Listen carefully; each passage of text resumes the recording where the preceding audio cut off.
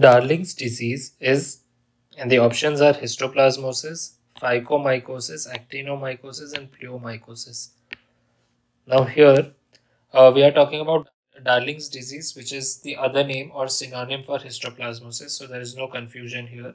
It is a fungal infection which is caused by Histoplasma capsulatum, which is a fungus, and it is widespread, more particularly endemic to Mississippi Valley in the United States. The route is inhalational, which is important. Spores of fungi are found which reach the bloodstream through excreta of birds, pigeons, starlings, and blackbirds.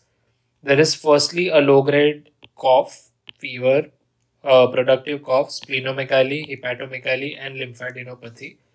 It mainly affects the reticuloendothelial system. Very important. Okay. The lesions are nodular and ulcerative, and there is a non-specific gray membrane. These are very important. Concerns related to histoplasmosis or Darling's disease. Now, there is another very peculiar feature here is a chronic non-healing ulcer intraorally.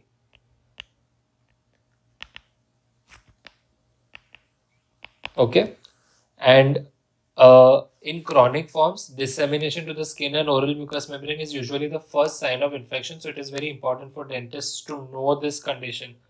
Now, don't forget the endemic location of this and the clinical morphology of the condition. Mostly it is treated by amphotericin B,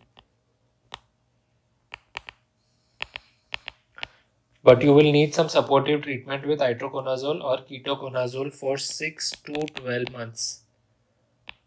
Okay, this is the regimen for histoplasmosis. So the correct answer here is option A.